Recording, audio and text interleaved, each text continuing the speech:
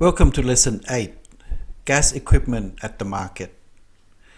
Gas equipment come in all shapes and sizes. I'm showing you just a single head one today. They also have double head and triple head. It all run on 9 kilo gas tank, as you can see here. There's a safety valve on here in case of the gas building up inside. We also have gas fuse that you need to attach. This is very important. The gas fuse go this side, go into the gas tank, and the other side go into your appliance. In the middle, you actually have a gas gauge.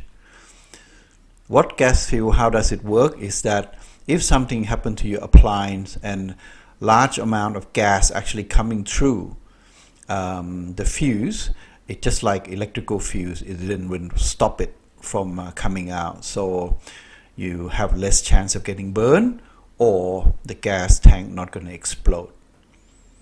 Okay, gas fuse are now in place. Now we're going to put in the appliance.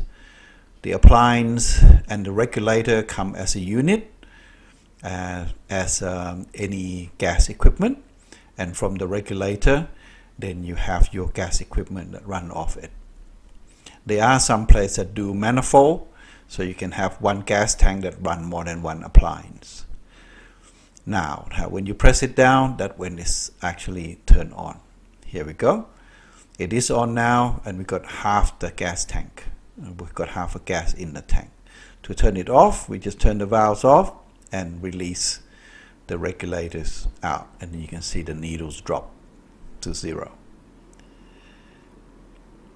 It's very simple, and it costs about $20 on your normal hardware store.